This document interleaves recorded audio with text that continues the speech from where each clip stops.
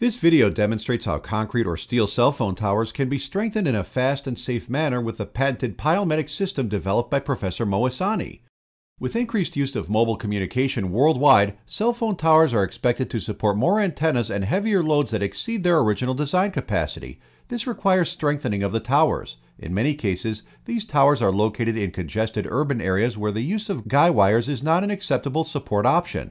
A compact strengthening system that can be performed in tight spaces is desirable.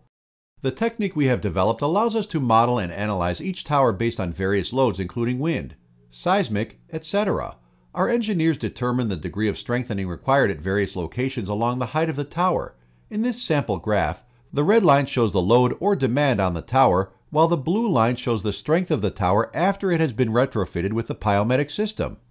The particular tower shown in this video is a monopole structure located in a high seismic zone in Southern California. It is nearly 55 feet, or 17 meters, tall.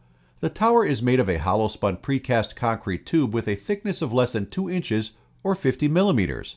Our analysis indicated that the entire tower height required tension reinforcement. In addition, the concrete wall for the lower half of the tower was too thin, requiring a thicker concrete to resist the load safely.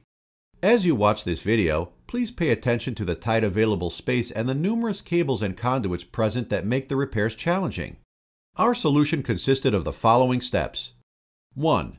14 feet or 4.25 meters deep holes with a diameter of 1.25 inch or 32 millimeters were drilled into the foundation. Steel reinforcing bars were epoxy anchored into these holes and extended above the foundation. Such deep drilling is not common in all repairs, but it was required at this specific site. 2. One layer of QuakeWrap unidirectional carbon fabric saturated with Quake Bond epoxy was bonded in vertical bands to the entire height of the tower. 3. A second layer of the same carbon fabric was applied to the lower 2/3 of the tower height. 4. The entire height of the tower was then wrapped with resin-saturated glass fabric in horizontal bands. 5. PileMedic jacket was used to create a reinforcing shell around the lower 4 feet or 1.2 meters height of the tower encasing the steel reinforcing bars. The 6-inch or 150 millimeter annular space was filled with an expansive non-shrink grout. 6. Several PileMedic jackets were used to create a shell with an annular space of 1.5 inches or 38 millimeters from the height of 4 feet or 1.2 meters to a height of 16 feet or 4.9 meters. This region was also filled with an expansive non-shrink grout. 7.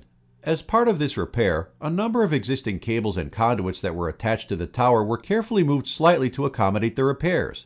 This did not require disconnecting any of these cables, allowing the tower to remain fully in service during the repair.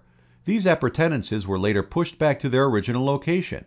Field installation of this project was completed by FRP Construction, LLC, Tucson, Arizona.